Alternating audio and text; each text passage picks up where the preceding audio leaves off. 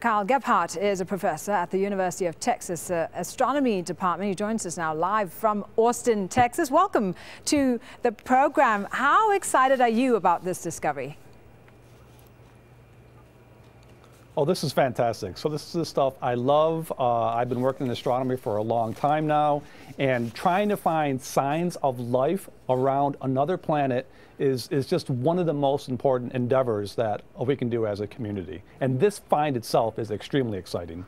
Okay, so why is it so exciting? Tell us why it's like Earth, and how can they have worked this out? It's so far away.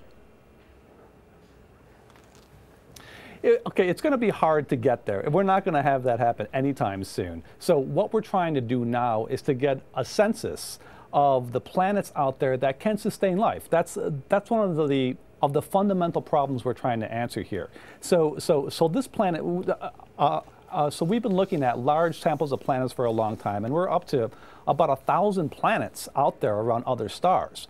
And most of the planets that we have found so far are quite large, and they're a lot of the gas giant planets. So we haven't found a lot of the rocky planets. We found a few planets that we believe are much like the Earth in terms of the chemical composition, in terms of being rocky. But what is so essential about here is this planet is in the zone where water is in a liquid state.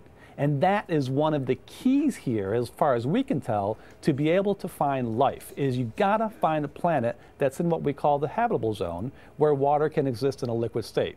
We believe, after all, that was the essence of life on our planet, and so our assumption is you want to do this on other planets as well. And this is the best one. It's about the size of the Earth, and we believe it's able to have water in a liquid state.